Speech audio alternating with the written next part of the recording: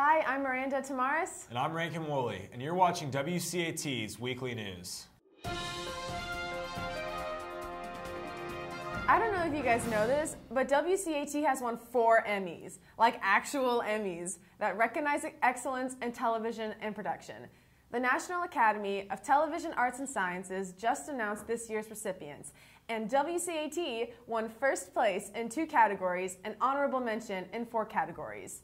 We won in Sports Live event with broadcast of the varsity football state semifinal game at Cedar Grove, and in audio/sound for WCAT Soundstage with Riptide, edited by Nathaniel Gibson, Andrew Shackelford, and Alex Bean.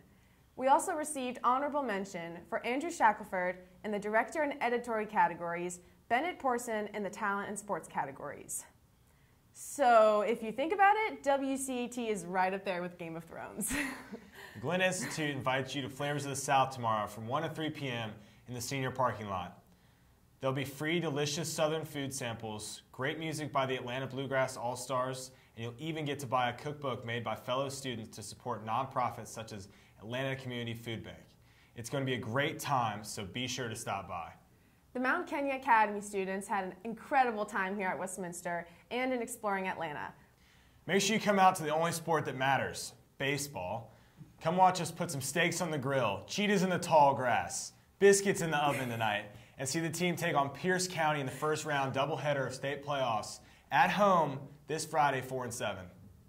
Special congratulations to the new co-chairs, Bennett Porson and Liz Bailey. Heads up, y'all have got some big shoes to fill. Rest in peace, Katie and Billy McGann.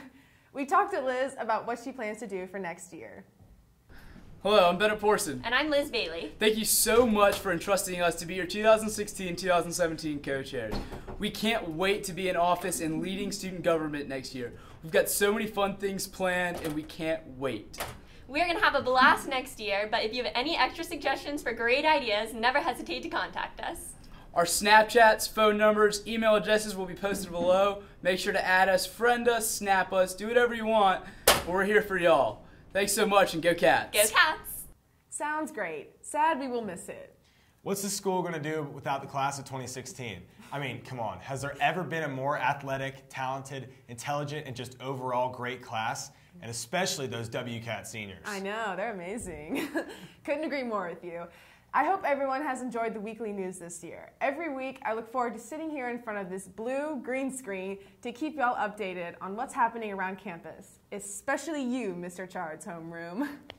Signing off for the last time, I'm Rankin Woolley. And I'm Miranda Tamaris. Peace out, Wildcats.